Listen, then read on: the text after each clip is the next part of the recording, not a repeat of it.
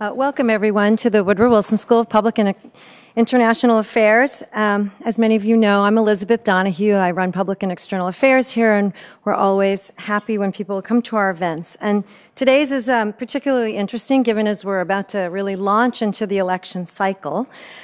We've paired up with Bloomberg View to host a talk on the presidential election and a panel discussion, Is the Welfare State on the Ballot, in November. I'm really going to introduce our moderator, who comes from Bloomberg View, and he will introduce the rest of the panel. Josh Barro, who's the lead writer for Bloomberg View's news and economics blog. And now you can hear me. I hope I was projecting before. You didn't miss anything. So Josh Barro is our moderator, and he's the lead writer for Bloomberg View's news and economics blog, The Ticker, and he will moderate our discussion and tell you who you get to hear from today. Thanks. Great. Thanks, everybody. It's really exciting to be here, and I think we're going to have a really fun discussion today. Our panelists today, we have Clive Crook, who is an editor and columnist for Bloomberg View, and is a member of our editorial board. He also writes for The Atlantic. Michael Kinsley, who is also an editor and columnist at Bloomberg View, founding editor of Slate and formerly an editor of both the Republic and Harper's. We have, at the end of the panel, Nolan McCarty, who chairs the Department of Politics here at Princeton. He's also a professor at the Woodrow Wilson School. And finally, we have Markus Prior, who's an associate professor of politics and public affairs, and he's the co-director of the Center for the Study of Democratic Politics at the Woodrow Wilson School. And so today's panel will be on the welfare state, and whether this election is a referendum on the welfare state. This election's been sort of unusual in that so much of the policy discussion has been about long-term questions about big entitlement programs. President Obama's signature legislative achievement, the Patient Protection and Affordable Care Act, is the largest expansion of the welfare state since the Johnson administration, and Mitt Romney is vowing to repeal it if he's elected. The candidates have sharply different plans about what to do with both Medicaid and Medicare, the two main health entitlement programs in the United States. That would have great impacts on how healthcare is delivered over the next 50 years. There are also significant differences about what to do with food stamps, and the Romney campaign has essentially invented an attack against the Obama campaign, claiming that Barack Obama has gutted the welfare reforms of the Clinton era. So this election basically seems to be about welfare, but there are a couple of oddities with that. One is that the really pressing economic questions that the next administration is likely to deal with have to do with short-term economic problems that don't have a lot of relationship to the long-term budgetary issues that are addressed when we reform entitlement programs. There's also a little bit of a disconnect in the discussion about what entitlements should be. We think of Republicans as advocating for a smaller welfare state and Democrats for a larger one, but there's also a fight over who will get the benefit of entitlements. Mitt Romney's actually running on about $700 billion more in Medicare spending than Barack Obama proposes over the next 10 years. So the big question for me then is this election really about the welfare state? How big will the actual policy impact be on the welfare state, depending on who is elected, and what will the nature of those differences be? So I'd like to throw that question out to the panel to give some opening remarks on that, and then we'll have some free-flowing discussion. Around 5:30, we'll take some questions from the floor. Also, I may take the prerogative of taking some questions off Twitter. If you would like to send any questions, the hashtag for that is Princeton View. So why don't we start with Clive over at this end. Okay. Well, no disrespect to whoever came up with the title for this panel, but my unguarded reaction to it when I saw it as a Brit was, what welfare state? I mean, I don't really think of the US as having a welfare state that can be either, certainly not one that could be dismantled. I mean, in Europe, the term means something much wider than, social insurance programs like Social Security and Medicare. It describes, very generous safety net, far more generous than the one that the US provides, or I've ever seen serious discussion about providing in the US. So it just seems like an odd term to me. As to the debate about reforming entitlements, I'm not sure that in this presidential election we're getting any serious discussion of that. I want to make a slight exception for the Ryan proposal, or at any rate the latest iteration of the Ryan proposal on Medicare. Whether you think it's a good idea or a bad idea to replace Medicare with a voucher style system, I think that's at least an intelligible proposal that's worth debating. One thing is certain, and that is to get a grip on Medicare spending in the medium and longer term, we're going to have to do something to expose the system to more budgetary discipline, either through quasi-market pressures, which is the idea behind the voucher.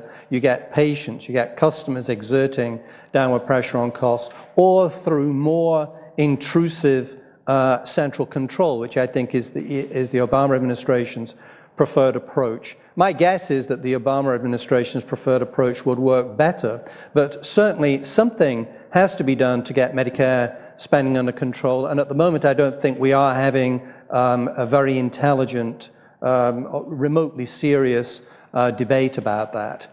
The disconnect, I'll just make one more point, Josh, before handing over. The disconnect that you mentioned between short-term and long-term, I think, is a critical, absolutely critical thing. That, to my mind, a relatively straightforward solution to the country's fiscal problems is available.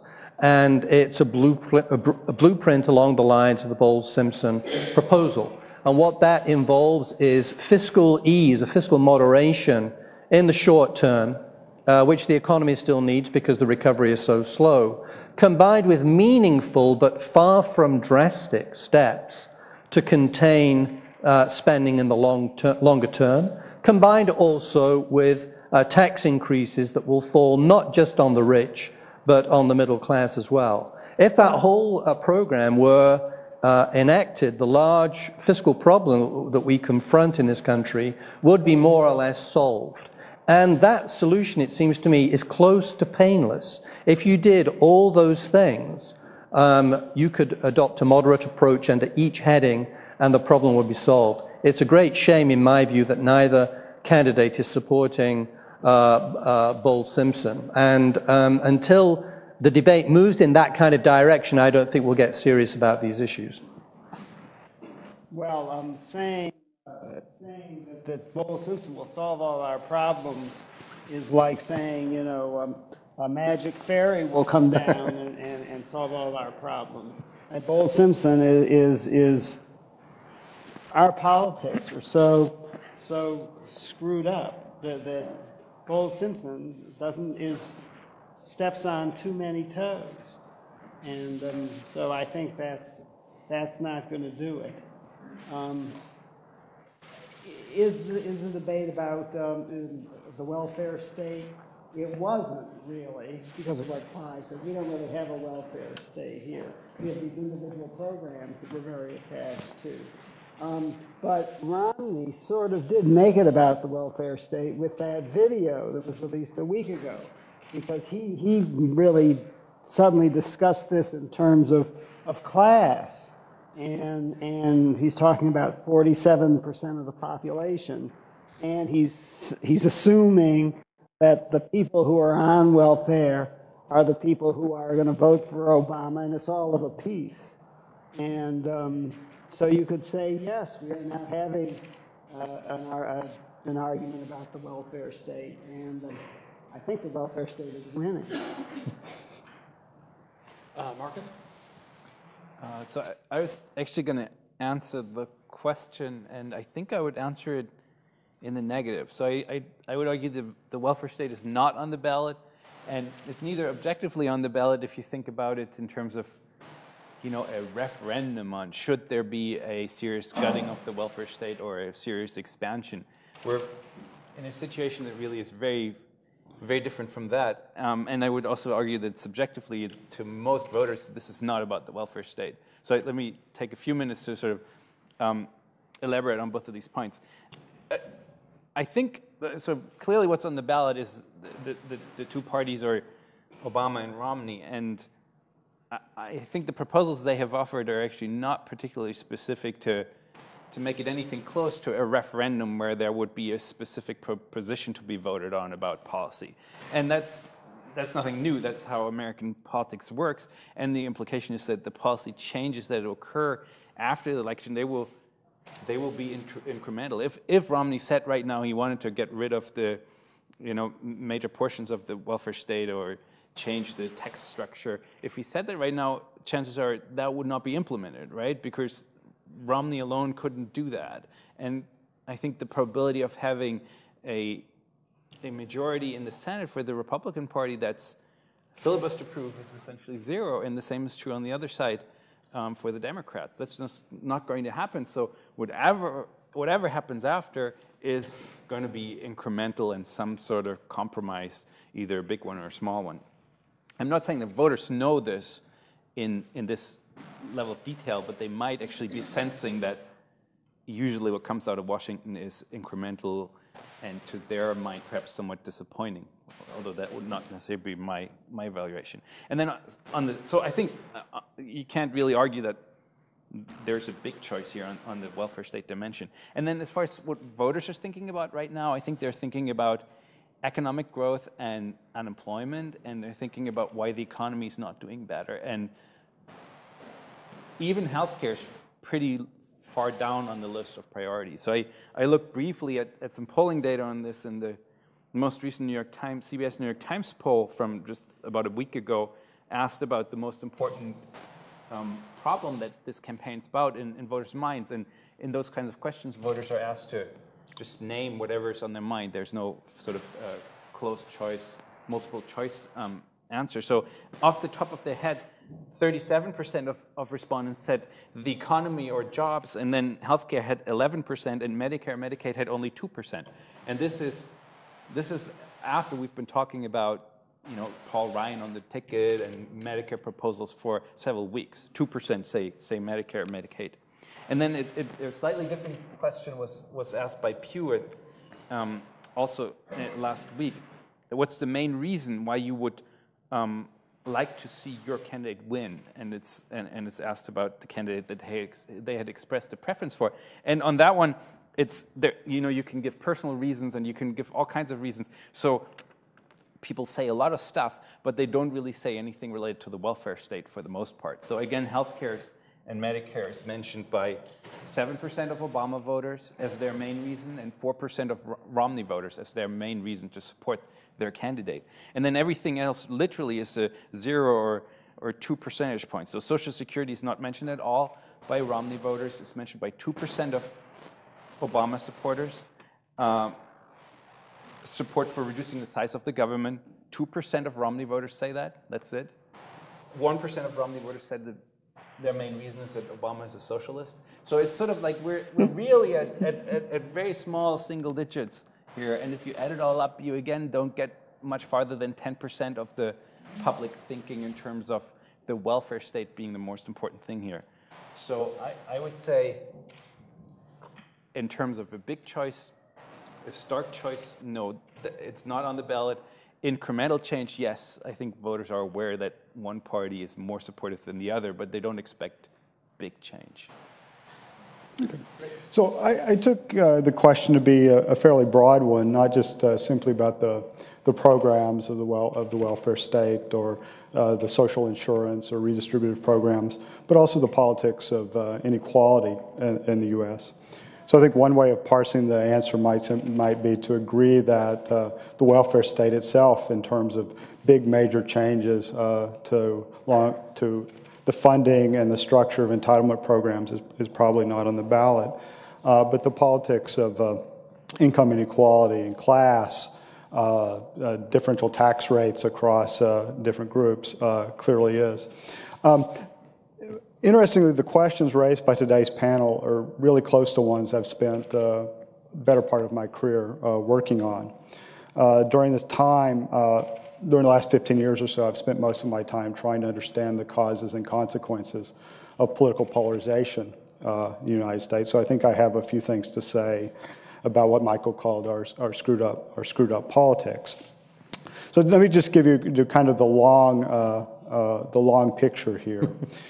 So to get at the questions of political polarization, my collaborators and I have developed measures of partisan polarization in Congress that go back more than 150 years, well back into the 19th century. The upshot of this analysis is, surprise, surprise, we're at currently historically high levels of polarization within Congress among elites. There's some debate among political scientists the extent to which this extends down to the electorate. But we're at levels that exceed that measured at the end of Reconstruction, a period of time which the two parties literally had just fought a civil war against each other. But the other point is that these party divisions haven't always been so strong. There was a long period, roughly between the 1920s and the 1970s, where polarization among our partisans, at least in Congress, went to low levels and maintained low levels through the 1950s and 60s. It's really only in the late 1970s, at least according to our measures, that partisan polarization has been on this wild upswing that we've witnessed over the past few decades. But I think more relevant to today's discussion is a second of our finding, and that is going back over 100 years, levels of partisan rancor, polarization, whatever you want to call it, tend to track levels of economic inequality very closely.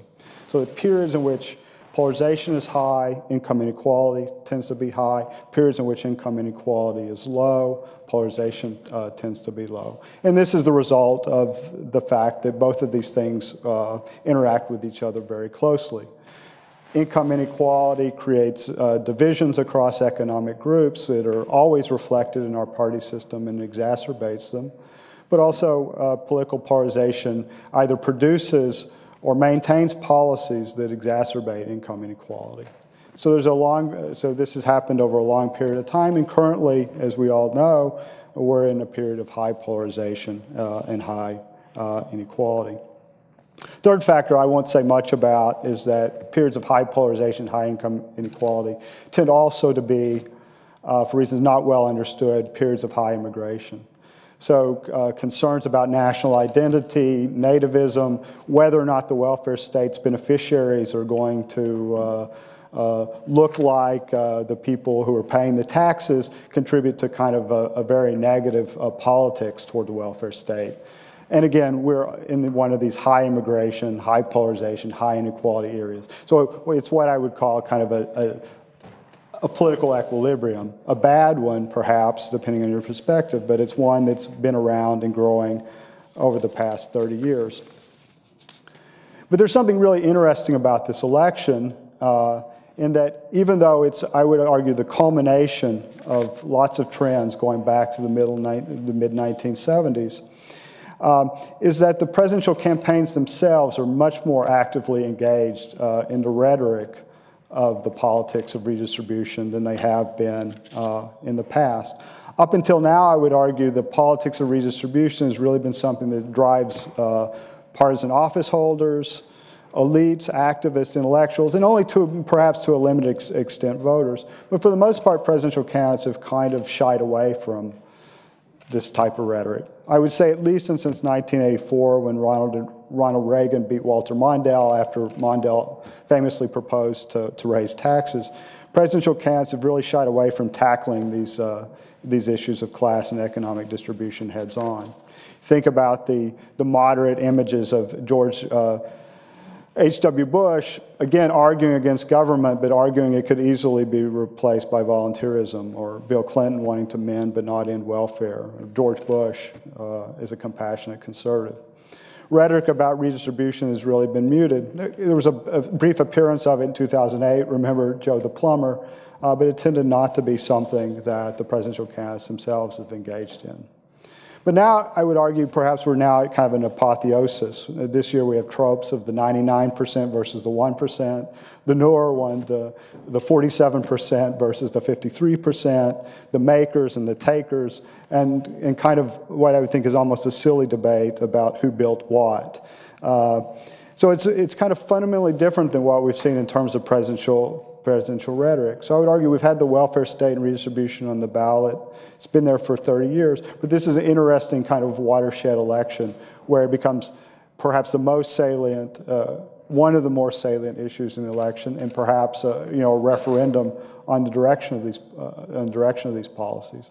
So perhaps if Markus is right that the welfare state's not on the ballot, perhaps perhaps it should be. But I would have appreciated a somewhat more uplifted discussion about these issues than what we've seen in the past few weeks. Can I ask a question about polarization? Sure.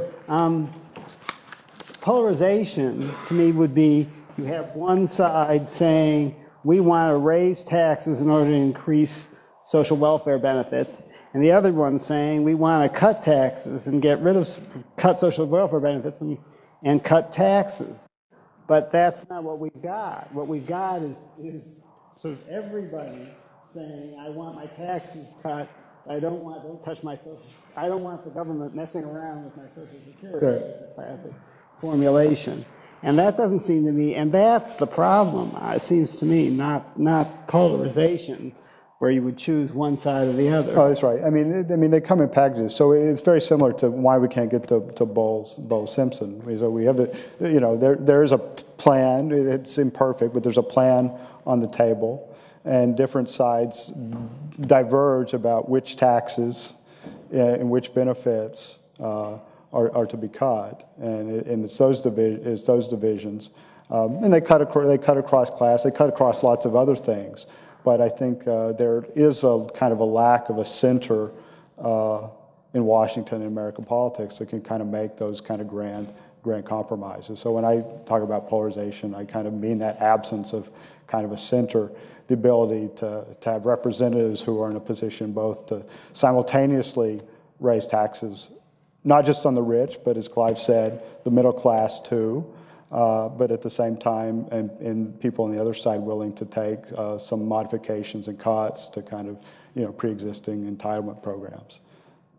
But I think, if I could just interject, and not wanting to put words in your mouth, I mean, it seems to me the point Mike's making there, I think, go ahead. And I think it is very interesting, is that you've got the combination of seemingly intense polarization in the way you describe, these tropes about distribution and inequality move very much to the fore, and yet at the same time it's phony, because there is, so to speak, a very broad consensus on don't raise my taxes and don't cut my benefits. You see what I'm saying? I mean, the symbolism is polarized. And people attach themselves with, in my view, insane zeal to one party or the other. And yet, on the big questions, people are agreed, in a way that paralyzes the government. Yeah, no, I understand. I mean, my point would only be that it's which taxes and which benefits, and I can all agree that your taxes should go up and your benefits should go down, but mine should be different. So we're on different sides of the spectrum, and it's just increasingly been the case that for whatever reason, our governmental institutions have not been able to kind of build those grand compromises that, raise your taxes and cut your benefits and raise my taxes and cut my benefits. And that, I think, is where the problem lies. I would push back on what Clive and Michael are saying, actually, because I lean toward the idea that this election is a referendum on some portion of the welfare state. And where I see the disagreement is that you have Romney-Ryan running on basically repeal Obamacare, which is a means-tested healthcare entitlement, cut Medicaid by a further $800 billion over 10 years, which is about a third of the program. So these are really deep cuts to aid to the poor, and yet hold Medicare harmless from cuts, spend an extra $700 billion on it. And so what I see is, yes, there's no way to reach a consensus on a deficit reduction deal, partly because it's not economically necessary yet. But what you're jockeying for is which programs are going to be protected so that when somebody's ox inevitably gets gored, it's not yours. Right. So, I think there is a real substantive difference there. Democrats, it's not that they love cutting Medicare, but they view it as a lower priority than means-tested. Then increasing Medicare. Right.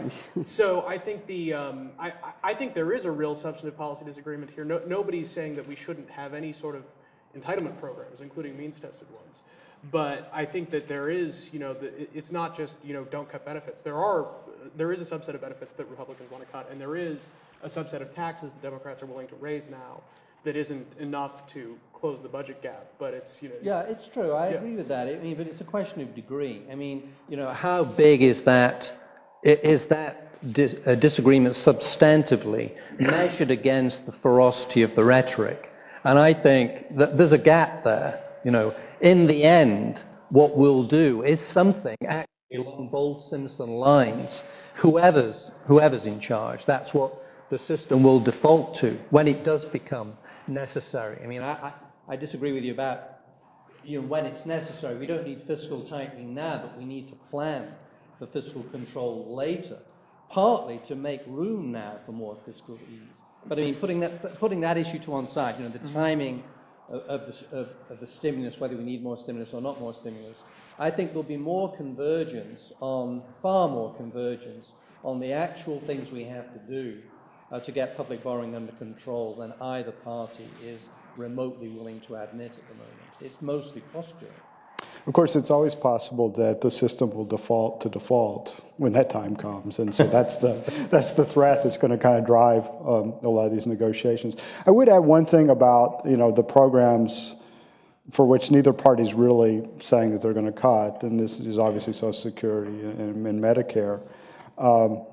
It's to paraphrase something Justice Scalia said recently, you can be ideological without being stupid. There is broad support among, the middle class. Even a lot's been made of the fact that Tea Party supporters, want their Medicare and Social Security protected as much as anyone else. But it's because of a reason that political scientists have studied for a long time, which is that when you think about these social policies, there's a sense of deservedness and undeservedness. Right. And so these middle-class programs that were designed as, we pay into Social Security, the trust fund, the money's there, it comes back to us, it's our money, versus, Medicaid, welfare, and so forth, that people have perceived that the recipients are undeserving. And so that's where issues of kind of race, ethnicity, immigration kind of play into kind of a nastier politics about programs toward the poor. Yeah. Can I just say one thing about? I think we're having two discussions. One is about what the influence of voters is on policy or on this election more proximately, and the other is about likely policy change. And I think the two don't have that much to do with each other. And that's not a cynical view. It's just very unrealistic to expect that voters would know very much about what Simpson-Bowles is. So that we will not at some point reach a stage where there's popular demand for any kind of detail of reform, right? It's just a matter. At some point, the elites will make a calculation that it's okay to reach consensus, or they should just hold out a little bit longer and catastrophe, or not catastrophe, that's way too strong a word perhaps, but some sort of even more dire situation will come a little bit more, a little bit closer. But I think that's a calculation that's not about which pieces have majority support in these reforms or anything like that. No, sorry. Go ahead. I was just to say, more at issue almost is the mere fact of coming to agreement. I mean, that is what the, isn't that really what the debate is about? That the supporters of each party mainly oppose coming to any kind of accommodation with the other party. Let's not worry about the details. If the Democrats want this, that's bad. We don't want that. And conversely for the Republicans. I mean, that's what parties are organized around, a kind of blind fury about the immorality of the other guy's position. And actually, it reminds me, I wanted to respond to what you said, Marcus, right at the beginning when you were going through those poll numbers about what people care about. They don't care about Social Security, they don't care about Medicare, they only care about the economy. That's rather odd if once you notice that polarization is as strong as it is, that party identification is as strong as it is. Because why should concern about the economy align people so trenchantly towards one party or the other? What's driving that must be some set of values about, maybe not the welfare state, I still think that term jars in the US, but about the role of government. You know, that's not the organizing principle, isn't it, for the two parties? And people align around that principle, and then, you know, the greatest sin, the greatest treason is to reach out and come to an accommodation with the other side. That's the bind we're in. So I guess I'm agreeing. It doesn't have much to do with the details of policy. You know, if I'm a Democrat, I'll go along with anything as long as the Republicans don't like it. That's the position. Marcus, where in your polls were all the socialists? I mean, one of the amazing things about this election, to me, is those don't seem to be. No one seems to care anymore about things that they profess to care very deeply about. You know, abortion and prayers in schools and burning the American flag and all that. And it used to be that the class war was Republicans, you know, trying to paint Democrats as outsiders, not really Americans, not as American as they are. And now this is in replaced with what, in my opinion, is a more rational class war between the wealthy and the non-wealthy. I think the social issues are down. I didn't write down the precise numbers on this in terms of what people say is important to them, but I think it's also very easy to exaggerate how important they were in the past. So I think that so Nolan here studies elites, and there I would agree with his reading of the evidence that very clearly there's polarization. In the general public, I think the evidence for that is pretty slim. There may be a few more louder people that are at the extremes, that are sort of, you know, activists, but we would be talking about a fairly small sliver of the public. And they tend to, I think, get the attention of journalists and of policymakers and of pundits, and there is this middle that is really a lot more centrist, moderate, or indifferent, depending on which perspective you take. So I don't think that these, you know, social culture wars of the mid-2000s somehow, you know, that they were so real and now they're so gone. I think they're still a little bit there, and they were never as big as we thought they were.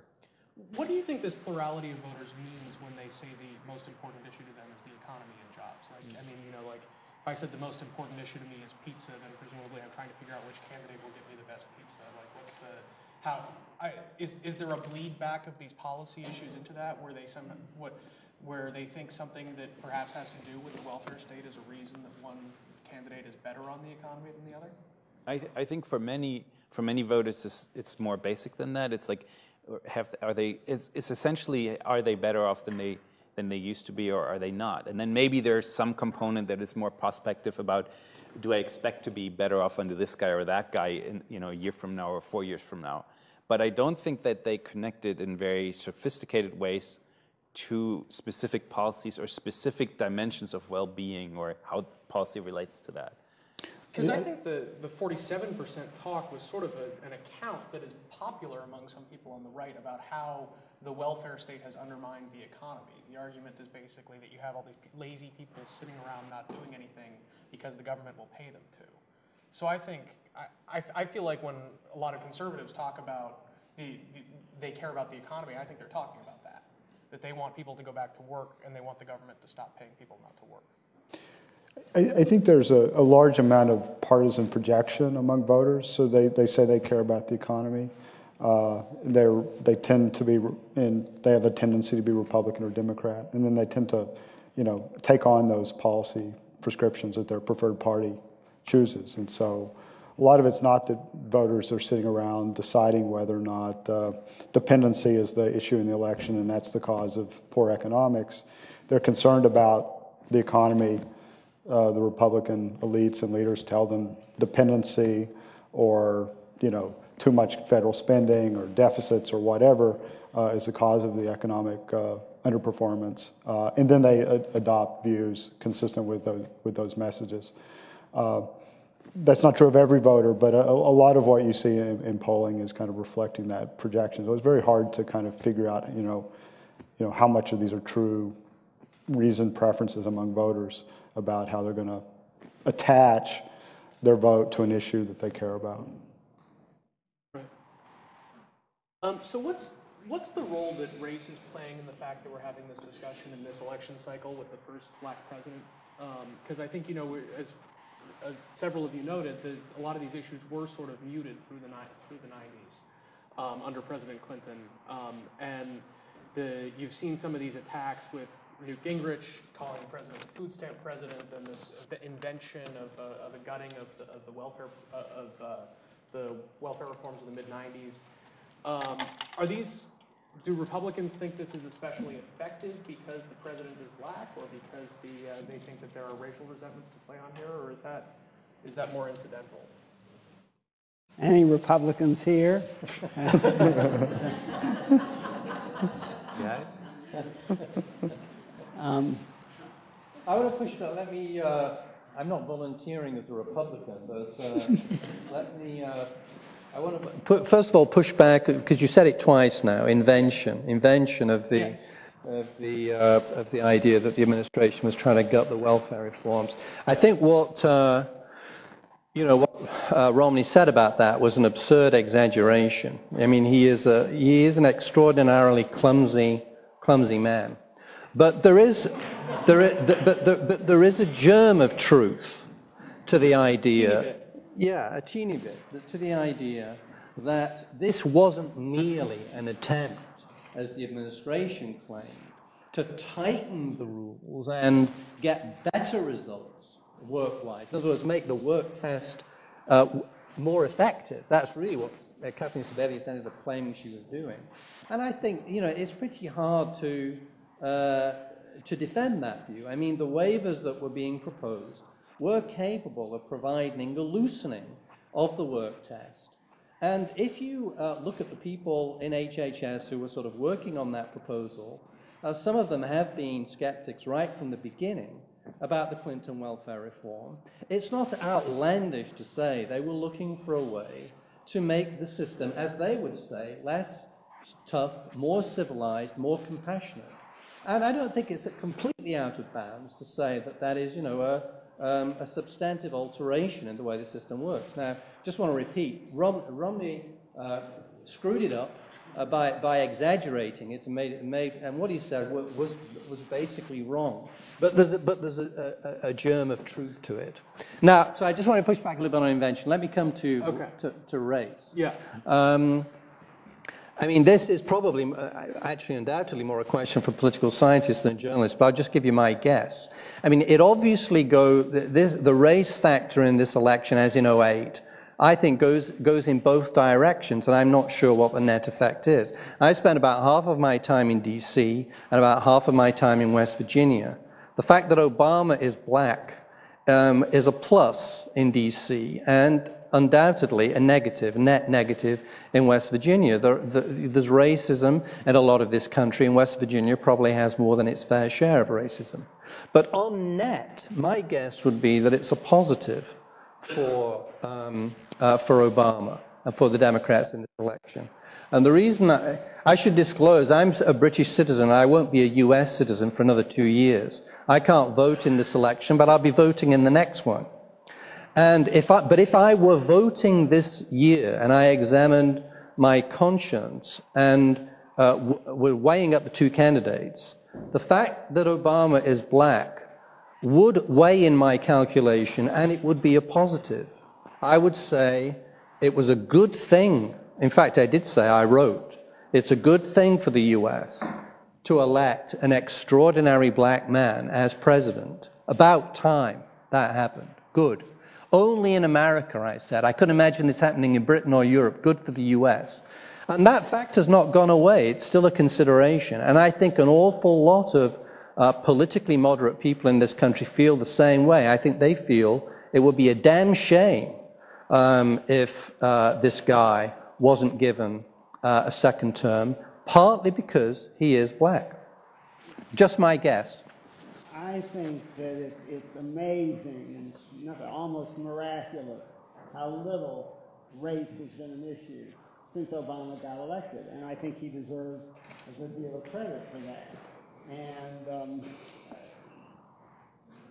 well, it's one of the best things that's happened in this country in the past 20 years. And it hasn't played any role in these economic discussions. And I never hear people. I don't often get to mingle with the people of West Virginia, but shame on you. I'm saying things that they wouldn't want heard in public, about this.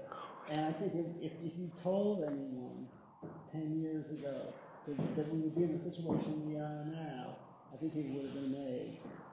Yeah. I mean, it's fairly clear from the evidence in political science and the politics of social policy that the kind of racially diverse societies have much more difficult time in creating and maintaining welfare states because of the worries that I expressed before that groups often don't like to tax themselves to provide benefits for the others. So that's been true of the U.S. for a long time. It's true of other ethnically and racially diverse societies. But I would argue that's more or less a constant in U.S. politics. I don't see evidence or think that it's gotten worse in the past 4 years. It's just a fact about the U.S.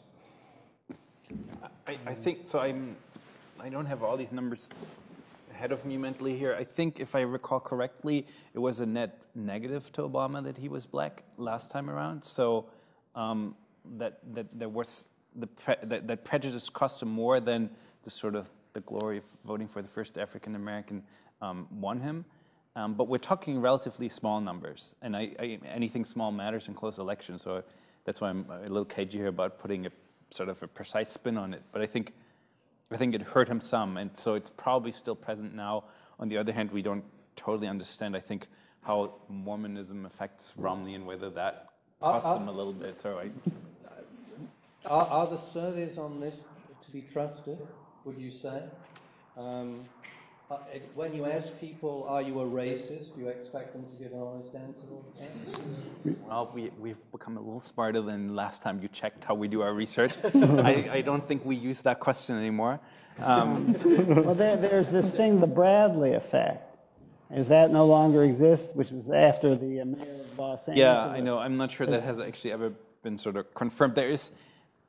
There are these what's called implicit attitude tests that don't ask you directly whether you're racist, but try to get at that sort of through subliminal connections that you make. So I am actually not an expert on it. Objective process. No, I think it's also controversial, but it's better than what you were sort of caricaturing there.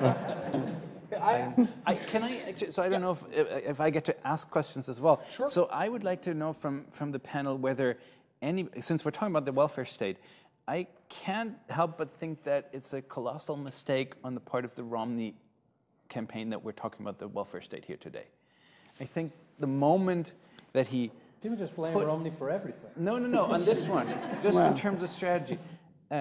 Putting Ryan on the ticket and talking about the $900 billion there in the Medicare, I just cannot explain how that makes any sense. We should be if Romney had done this smartly, we would be talking about state of the economy and only the state of the economy, and then some uncontroversial proposals about how to get more people to work again. Well, and that's all. That's the big item right there. Like, you need the underpants gnomes to bring you the uncontroversial economic growth proposals. Like, I think Romney basically wanted to spend a year talking about, gee, the economy's terrible. Wouldn't it be nice if it were better? But when you actually start talking about proposals to have effects on the economy, you're either talking about things that don't really have big effects, or that are the same things that Republicans were proposing 5 years ago before we had the economic crisis. Or you might start talking about things that are unacceptable to the Republican base. So I think that Romney doesn't really have an explicit economic agenda that is likely to produce a lot more growth than the president's. And so he doesn't in some ways, this serves as a distraction for him so that he doesn't have to lay out specific economic He didn't, Well- Romney did not release that video about the 47%. Right. You know, that I'm sure he would just as soon to let that go by if he did that. I mean, I think I agree with you that I was kind of startled that he chose Ryan in the first place, and then even more surprised that he backed away from, as it were, accepting the logic of having chosen Ryan. That's what I don't understand. I mean, you could say that it was a tremendous gamble. You could have perhaps have argued, I certainly did not, but people did argue, that this was a bold, brave choice, and it showed that Romney was actually going to have the nerve to confront, issues like entitlements, very controversial issues, where on the face of it, the Republicans don't have popular proposals. But he was damn well going to make the case for doing what they wanted to do, and Ryan was the guy to put that case before the public. Now, when Ryan was first put on the ticket, I thought they must be mad to think that that is going to be successful. But what they then did was even stupider, which was to have Ryan on the ticket and then try to turn him into Romney. And so they aren't actually doing the only thing it might have made sense to do, having put Ryan on the ticket. I think it's completely bewildering. And the answer that the campaign gives is, oh, well, it's nothing to do with, the House budget. It's nothing to do with voucherizing Medicare. It's just personal chemistry. They just got on great. So he put Ryan on the ticket. Who knows? Maybe that's true. I think it looks to me like the belief that in their own ideas was so strong that they thought they could convince major parts of the American public that they were right. And I think if political science teaches you anything, that's really just very You're the first person I've ever met who accuses Romney of having strong belief in his own ideas. Yeah, I tend to agree. I mean, what goes against that argument is exactly the point Clive made. It would be one thing if he chose Ryan and they stuck with Ryan's plan, let Ryan be Ryan. But immediately, Ryan gives a speech at the convention and then starts attacking Obama for cutting Medicare. And then you realize the gig is up. You've wasted this opportunity. You've wasted this opportunity for a serious argument about Medicare on getting a 42-year-old House member to be your vice presidential candidate. Maybe they realized their mistake very quickly, to their credit. Well, or does this just go back to what Markus said, that there's not a whole lot of relationship between the campaign and the policymaking, and that maybe he wants Ryan for policymaking purposes, and there's no reason to saddle yourself with unpopular campaign points. Maybe they just really do believe in the Etch-a-Sketch. And that they, Romney clearly believes in the Etch-a-Sketch over a career. It's gotten Romney this far. Yeah, that's I true. don't know, do you think that's wrong, that they've actually abandoned the idea of cutting Medicare? I don't know, that was yours. It'd be hard to predict any future position of... Ryan's a true believer, isn't he? I mean, he wants to do that, there's no question. Is he? I don't know. You look at Ryan's, he voted for the Medicare prescription drug benefit. That's true. He's been a longtime supporter of the Davis-Bacon Act, which is most conservatives. This is a law that forces any federally funded construction project to pay prevailing union wages. He voted for TARP, both versions of it, including one that only got 30-some votes from Republicans in Congress. He voted for the auto bailout. And now that So he's a secret liberal, in fact. Well, it's not that he's a secret liberal, but that it's when true believer conservatism has come into conflict with being a good soldier for the Republican Party. Right. He's gone with the Republican Party. Right. So Well, sure. I think, and he's doing that now, isn't he? I mean, he's supporting Romney rather than advancing his own, forthrightly advancing his own, budget plan, his own budget priorities. That's been put on the back burner. But I mean, it does seem to me that Ryan. I was about to compare him with Romney in this respect, which perhaps not a very illuminating comparison, but Ryan has firmer convictions, it seems to me, than Romney does. I mean, he has a plan, and he thinks it would be good for the country. I think if he was in a position to push it through, he would do it, and he would think he was doing the right thing. It's actually quite hard to know what Romney does think needs to be done. I mean, I think that's a genuine mystery, and it's one of the biggest problems in his campaign. I think he's failed to flesh out a coherent program, and it's just very hard to know what he believes. Well, you just have to decide how big a liar he is, and if he's a big enough liar, the bigger liar he is, the more he can renege on all the right-wing positions he's taken. Right. So if you can convince yourself he's a big liar, then you might support him. Yeah. If he's not a liar, then yeah. Well, I think he probably is quite a big liar. I mean, I think that he was a moderate governor, and I think that probably gives you a better sense of the kind of sort of pragmatic CEO style, fix the problem kind of politician. He is in his bones. I mean, I think that's what he genuinely is, and I think during the primary contest he faked his sort of Tea Party credentials. And the interesting thing is that he didn't feel, having got the nomination, that he could renege on those guys. He could renege on what he told the party.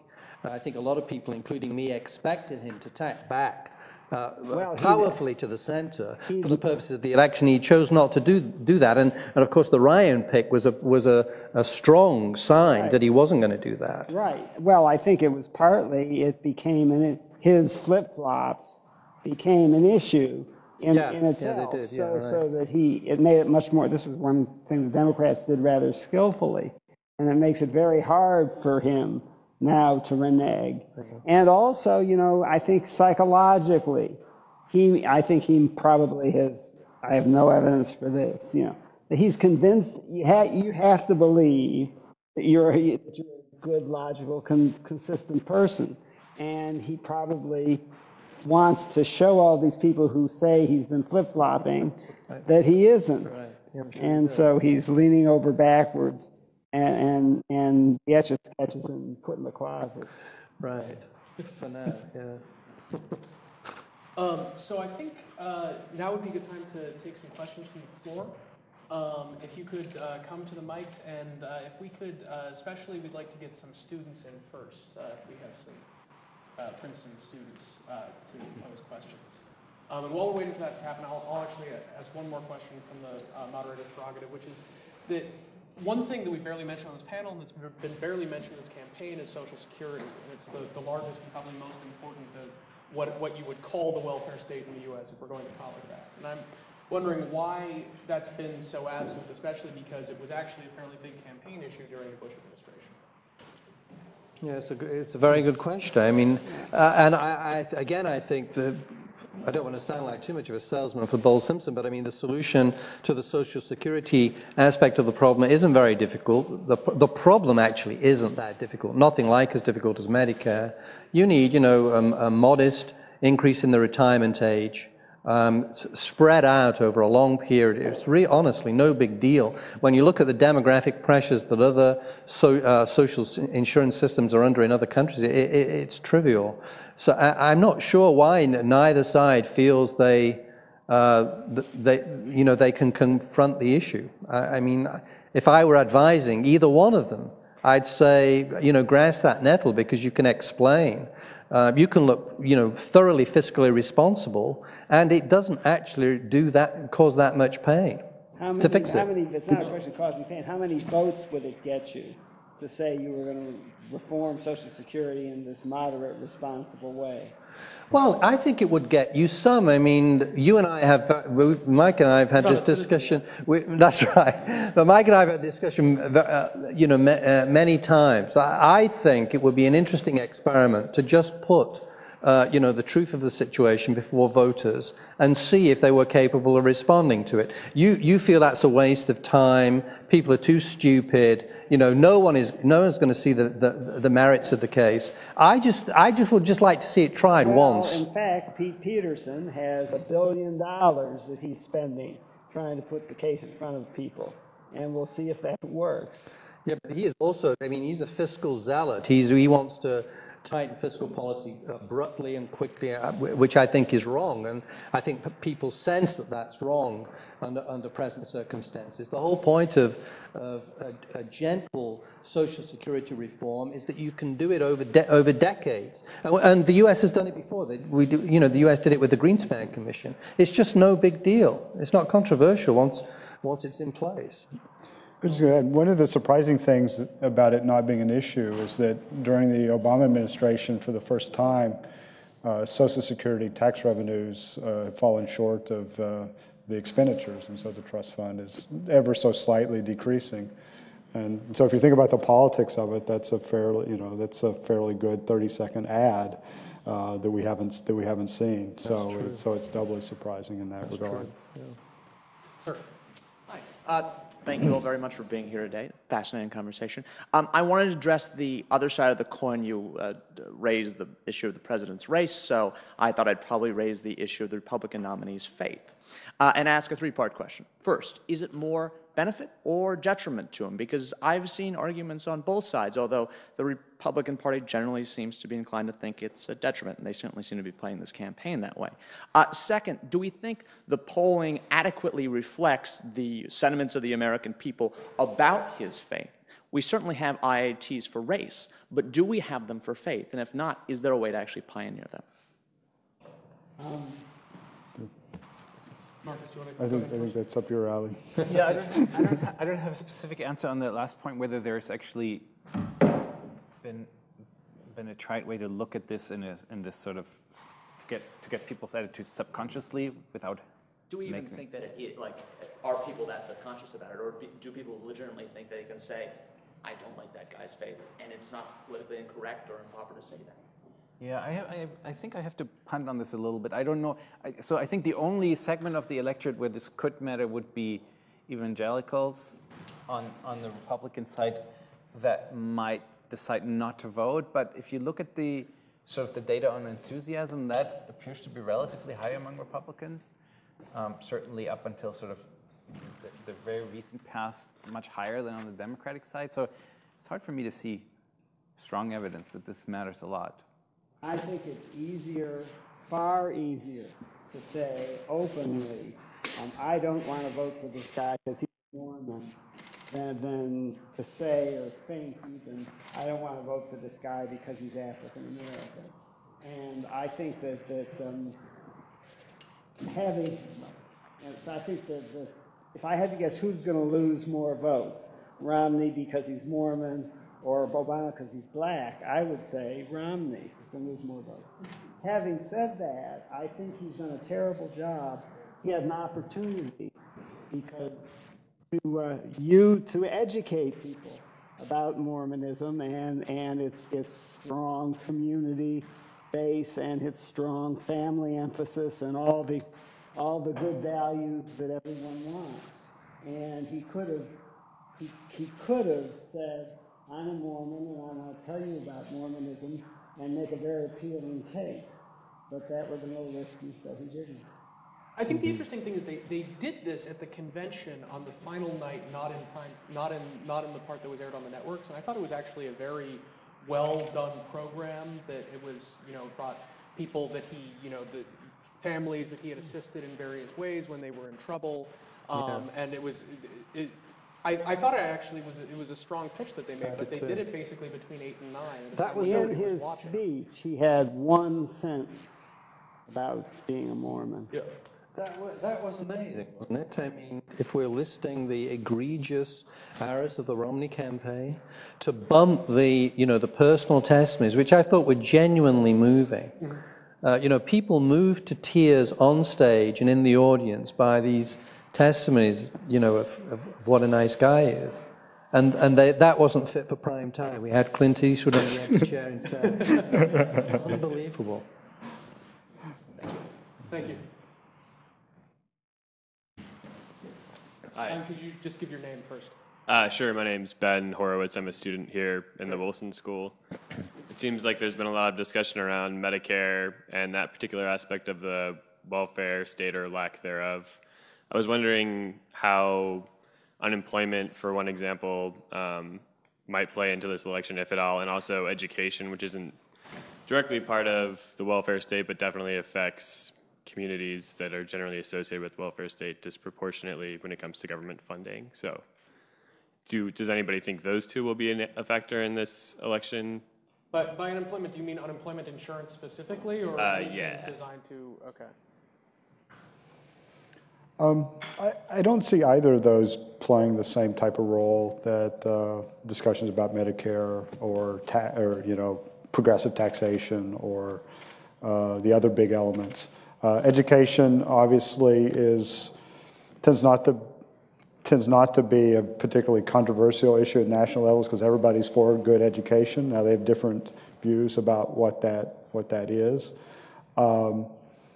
The Obama administration has been co-opting some themes of Republican criticisms of education, supporting charter schools and so forth. So it's a little bit harder. It's a little bit harder to attack the administration there. I mean, ironically, you have this teacher strike, and you have this teacher strike in Chicago. It's supervised by Rahm Emanuel, and it's one in which he takes a fairly hard line against teachers' unions, which is the other critique that Republicans often make about Democrats. And so I don't see education being there. Unemployment insurance, really the arguments will focus on stimulus. I mean, extensions of unemployment insurance is kind of a favorite way to stimulate the economy.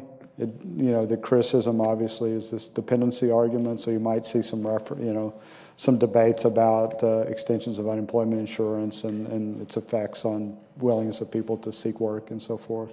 But I don't think it'll play as big a role as the discussions of the other issues. Yeah, I think I agree with that. I mean, I think the discussion of unemployment or the issue of unemployment is important in the election, but it's sort of at one remove from the policy debate. In other words, people, there isn't much of an argument going on about the right approach to unemployment insurance. The argument is about whether the fiscal stimulus worked. And Democrats argue that it was necessary and it worked, and Republicans argue that it was a mistake and it's failed. So that's an argument almost about why unemployment has stayed as high as it has, an argument about fiscal policy. I think that is politically important. I think a lot of the arguments offered from the Republican side are very dumb on this, but they seem to have a lot of purchase with a large part of the electorate. The fiscal stimulus failed.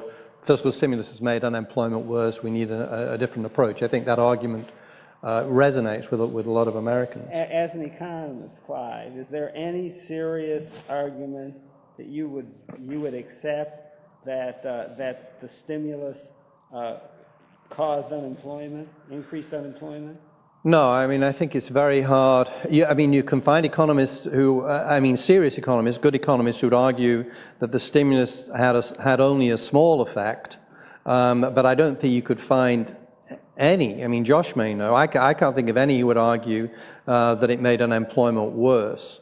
And my own view, for what it's worth, or what little it's worth, is that the stimulus should have been bigger, but I do think the Democrats made a mistake in the early days of the discussion about the stimulus by recasting it as a debate about the size of government.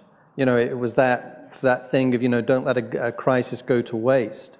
I was startled that in the first months of the Obama administration, the row in Washington about the stimulus was not so much about how big it should be. It was about whether it should be extra public spending or tax cuts. And the Democrats were fiercely aligned behind the view that tax cuts wouldn't work. That was the wrong way to go. And they wanted to pack as much public spending into the stimulus as possible. And the problem with that is that it played into the narrative that said what's really going on here is a project to permanently enlarge the role of government. And I think the Democrats would have got a much better result, meaning a bigger fiscal stimulus, if they'd been much more relaxed about letting tax cuts dominate and especially tax cuts directed to stimulating the labor market, payroll tax cuts. We've had some of those, but they could have been much bigger. And I think tactically that would have also made sense because it would have been very hard for the Republicans to object to a bigger fiscal stimulus that was bigger because of tax cuts. But because of it goes back to what we were discussing at the beginning, this polarization issue. You know, tax cuts are the Republican approach, and so Democrats felt they had to oppose that, make a higher priority of opposing that than actually getting a bigger stimulus, which is what I think we needed. Just one amendment to that, but the Democrats were constrained in pushing forward payroll tax cuts because Republicans insisted that only taxpayers should get tax relief. And so that kind of ideological thing that reappeared with the 47% argument really played a role in constraining these kind of lower-end tax cuts. So they were on the table and they got taken off. I think going back to the unemployment insurance issue, I think it's playing basically no role in the election. I think it's for an interesting reason. I think it had its heyday as a political issue in 2009 and 2010, where you had Republicans saying, and some economists, I think not convincingly, saying that extended unemployment insurance was inducing unemployment and that this was one of the key drivers of the high unemployment rate. And then you had Democrats feeling they could really make hay about the issue that Republicans wanted to basically throw these unemployed people out on the street and cause unemployment benefits to shrink from 99 weeks down to 26. You've had sort of a convergence on that. First of all, we've had a reduction in the length of unemployment benefits. The maximum is now 73 weeks and only 63 in many states. And that law will expire at the end of the year, and I think regardless of who wins the election, there will be some reauthorization of extended unemployment benefits, but it will be again for less time, and as the economy gets healthier, we will step back again down to the 26-week level. I think unemployment insurance is unique in that it's the one welfare state program that really does matter a lot for decisions about short-term economic growth and reaction to the fact that we have an output gap and that we have unused labor that could be stimulated back into the market. So I think but I think both sides are sort of done talking about what to do about our short-term economic problems. Barack Obama basically feels like what ideas he had about stimulating the economy he has put out there, and some of them can get enacted and some can't, and he has no more new ideas to push that he thinks he can make political hay out of. And I think the Republicans don't have new economic ideas. They're running on the same economic platform that they ran on in the last cycle, and therefore it has no content about our unemployment crisis. So I don't think anybody really wants to talk about it, and I think the policy course on it is pretty close to predetermined. Sounds right to me. Hi. I'd just like to know any thoughts that you have. I keep reading the paper and trying to find answers to this, and I haven't, about the reasons that it appears to be anathema for candidates of either party to approach the idea of means testing around entitlements. Well, Romney, in his interview at 60 Minutes on Sunday, basically did a call for means testing of Social Security and Medicare. He said on both of them that he first of all, Paul Ryan isn't running for president, I am. And then he said for both of them that he favors little bitty reforms that would require more people of means than poorer people. And so he's done it. Yeah. If you read between the lines of his tax plan, which is the lower tax rates at the top without changing the middle, really the only possible way he could pay for it is to means test benefits and to phase out deductions like the home interest deduction at the very top of the income distribution. So it's kind of in there implicitly in addition to kind of the explicit statements, yeah. But I think the simple reason that they don't say it outright is that it's a loser as a proposition for election day, right?